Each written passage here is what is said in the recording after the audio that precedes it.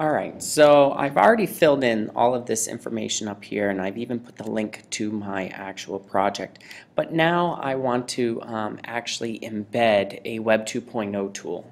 This could be a Prezi or a S'more, anything that doesn't live in Google.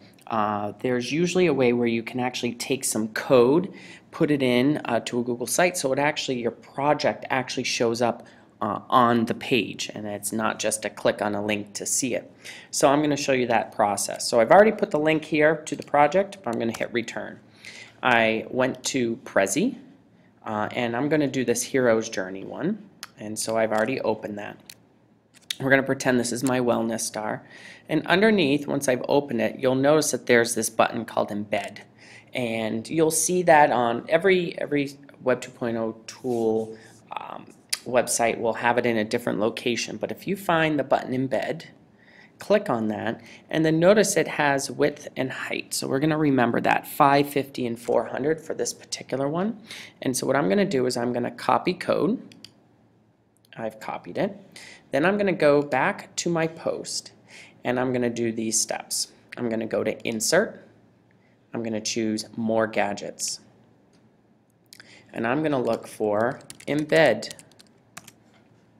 and I'm going to choose the embed gadget. I'm going to select it,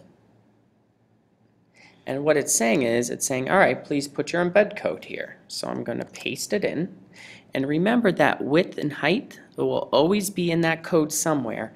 I'm going to mimic that down here. So I'm going to make this be 550 and the one underneath be 400. And why not? I'll include that in case, just in case, a scroll bar.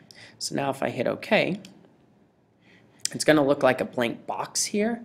Maybe we'll center that. So in order to center it, I'm going to click on that gray box and center it there. If I've made a mistake, I just hit Properties, and I can get back in to do what I need to do. But I'm going to go back and hit OK. And so now I'm going to hit Save.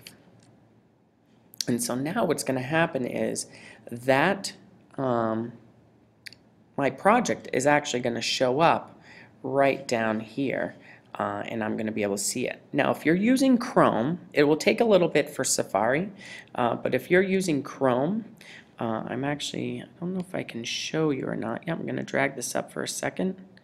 You're going to see this shield right here. So if I click on that shield and say load unsafe script, and now if I drag this up, we'll give it a second, the Prezi is actually going to show. So now you actually can see your project, this Web 2.0 tool, on your website.